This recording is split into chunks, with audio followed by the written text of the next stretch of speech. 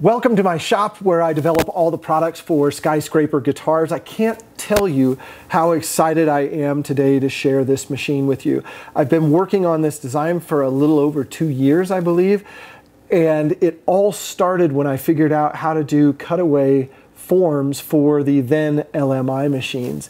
And out of respect for the folks at LMI who have made a huge impact on the guitar building world, I decided not to develop the entire machine. I was just going to develop the forms for doing cutaways with the existing LMI vendors.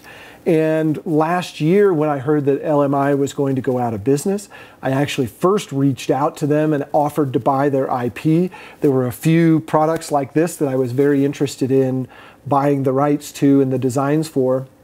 And when I reached out, they shared with me that their intellectual property was not available for sale. So it was at that time I said, okay, now I've got to develop my own machine, my own design to make this go. And I started full speed ahead, making all of those things happen. A lot of these pieces will look fairly familiar to you, but I assure you each one has been redesigned and rethought to make it just a little bit better than some of those legacy products that we're used to. At the end of this video, I'm going to show you a few other products that we're working on at Skyscraper as well. We're developing a handful of things to replace those products that are in the niche that LMI served. We are here today, though, to talk about this side bending machine. And I want to take a little bit of a look under the hood and walk through each of the components and show you maybe how they're different than what you've seen in the past or different than other machines out on the market, but then also how they're built to perform a little bit better. The first thing I want to talk about is the temperature controller. And the temperature controller is really the heart of this machine. It makes sure that the temperature in the heating blanket is within a couple degrees Fahrenheit, so a degree or two Celsius as well. And it's a 110 volt unit right now.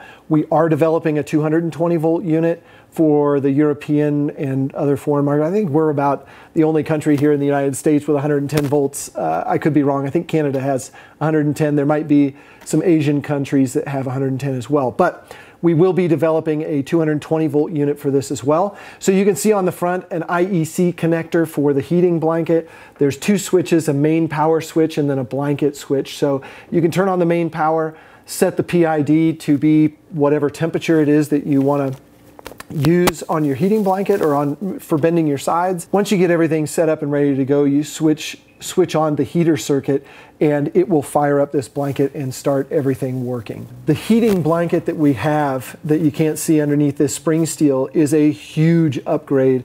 It is a fiberglass jacketed silicone heating blanket. So the heating blankets that we've seen in the past have all pretty much been silicone, and you use them 10 or 15 times and that rubber starts to heat up and bubble, and after maybe 20 guitars that thing has to go into the trash. This fiberglass jacket around this heating blanket makes sure that that silicone stays intact. Let's take a look at the cantilevered press arm on this. Most of the units out on the market right now that are doing a cantilever design are using an 80-20 type extrusion, and they bolt together using a bunch of bits and pieces out of that erector set that is the 80-20 market. And instead we're using aluminum tubing, and then we're welding the joints on this just to make it a little bit extra stiff, because there is a lot of pressure that comes back up from this press assembly. The waist form and sliding piece of this assembly is unique as well. And it was redesigned, number one, to help put pressure evenly across this waist form. So you'll notice these waist forms are a little bit larger than what you'll see on a lot of other machines. And part of that reason is we want an accurate press. So when you bend your acoustic guitar sides, you want them to come out the same shape as this form. And one way to make that happen is just to have a larger die to use. But if you're swapping out from one guitar to the next, it's a pretty simple swap. Again, this is a rigid assembly, so it goes in here. We know that everything is aligned, and when I say everything, I mean each one of these waist forms is aligned to all the others in the assembly. And then there's just two thumb screws here that tighten up, and I'm just going to put one in for now. There's two two of these thumb screws that tighten up and make sure that the shoulders of the waveform are pushing into the sliding gantry here. Once you have them, it's fairly straightforward. I do have a waist bending slat in here, so this is a piece of 020 blue steel, spring steel, and it presses down. And again, the waist slat extends the footprint of the waist forms here and makes sure that even further out from the waist forms, you're getting good pressure along the guitar form. Let's take a look at the roller assembly. And while this may look familiar in form factor to a lot of people, it's a complete redesign kind of from the ground up, looking at all the improvements that we could make on this assembly and still have it function in the way that a lot of people really like. The first thing I would point out is this tension assembly is where you see the most stress in the roller. And so we replaced what were a bunch of plastic parts here with a steel tube welded to a threaded rod, so that assembly can take an immense amount of pressure over time without any deformation and without any damage or fatigue in the system. Then next we put on a knurled thumb wheel here at the top, so you no longer have to have some kind of a hex key or any kind of tool outside of this machine itself. So you can just put tension in through these thumb wheels themselves. Another major improvement that we made in some of the legacy components, this whole assembly could kind of twist out of plane, and when you're trying to put even pressure over the length of a side of an acoustic guitar, you really want this to be a stable format. So we wound up using a lot larger piece. Instead of a dowel, we use a dimensional piece back here, and then we put two fasteners in on each side to keep it from racking and twisting. So everybody's been staring here at the orchestra model, or the OM model, which also works for a triple O. One's just a 12 fret versus a 14 fret where you want that to join the body. All of these side benders, when you pick a form, all of them come with a free set of plans. I have formed a partnership with Gen 1 Luthier Supply. When I bought my first guitar plans, I bought them from Gen 1, and when I got them, I was just amazed at the level of detail and the drawing accuracy and how well drawn they were.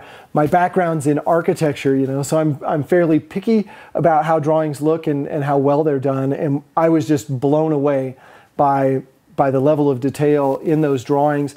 And then I come to find out that Dave, the owner of Gen 1 Luthier Supply, is also an architect.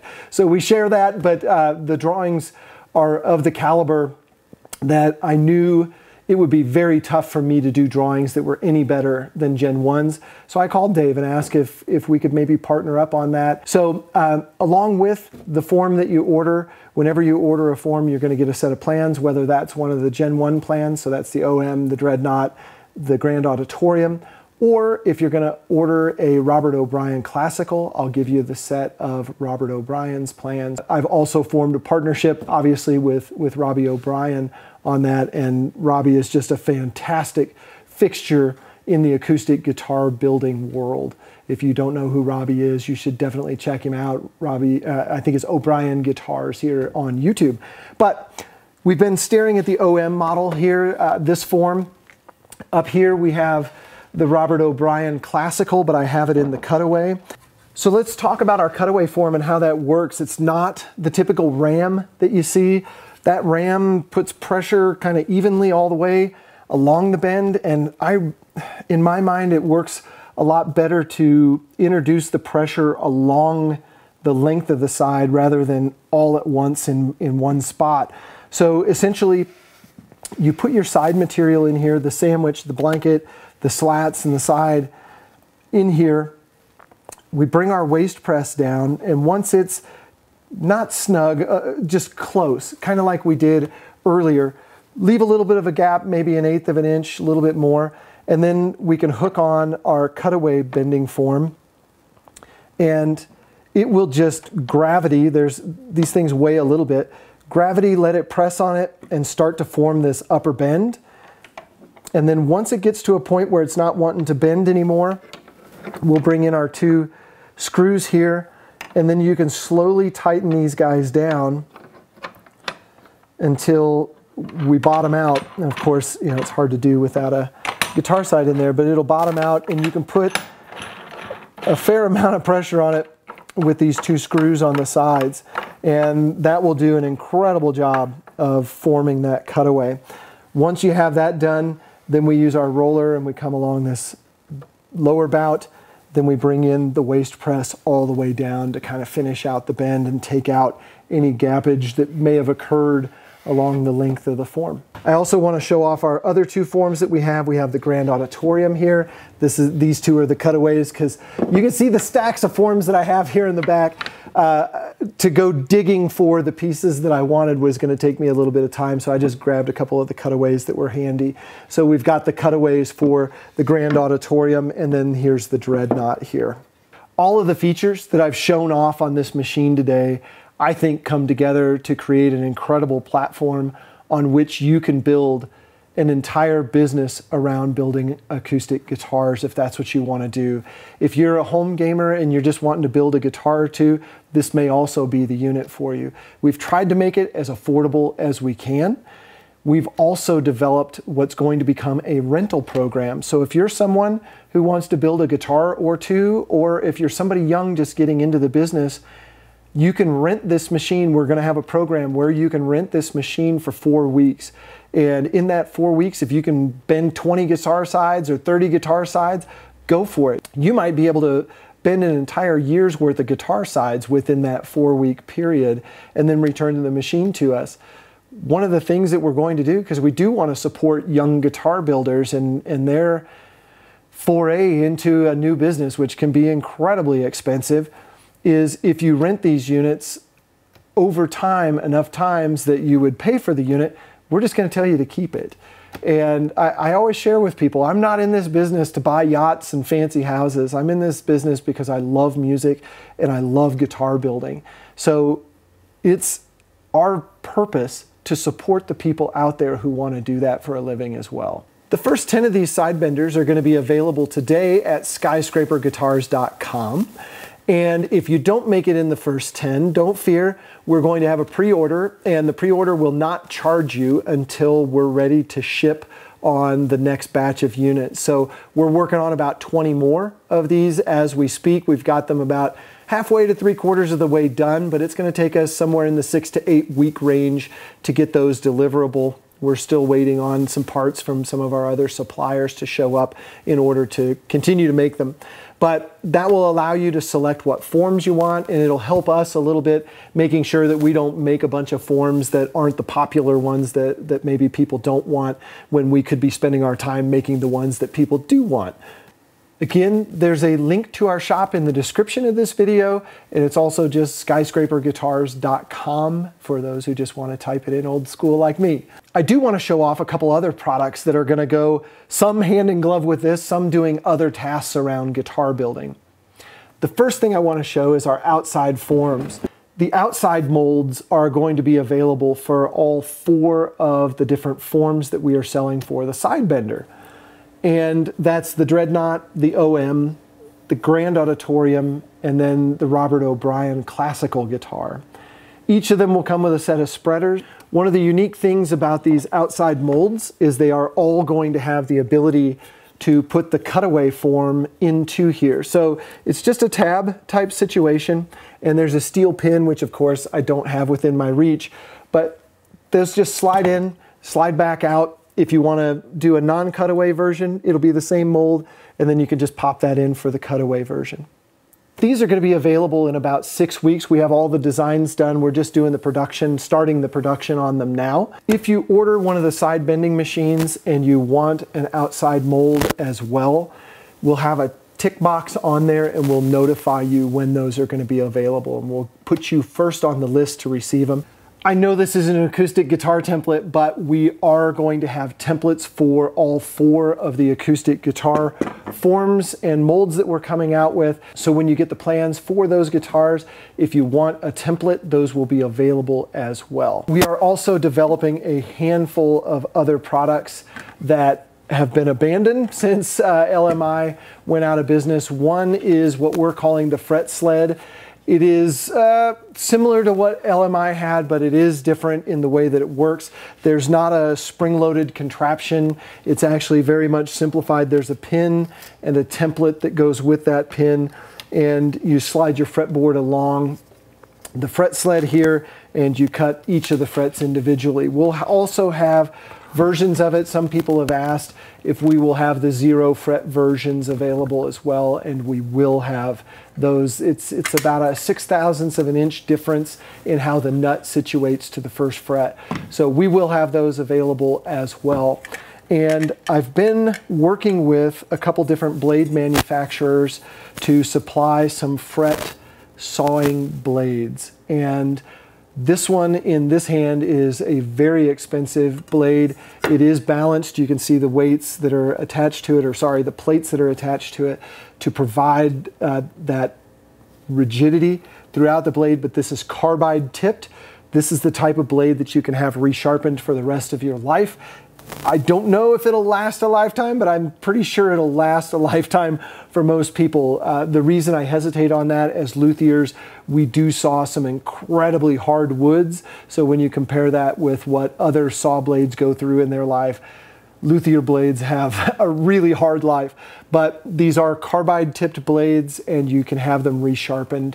So this is a lifetime type blade.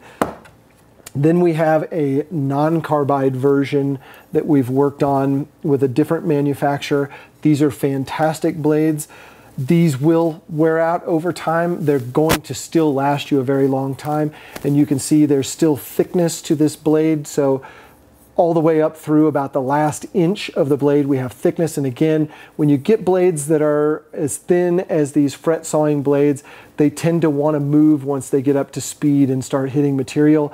These extra thick plates provide stabilization through the cut that gives a cut that doesn't vary in thickness. So these are going to be available on our website right now. I have a handful of them that I got from this manufacturer.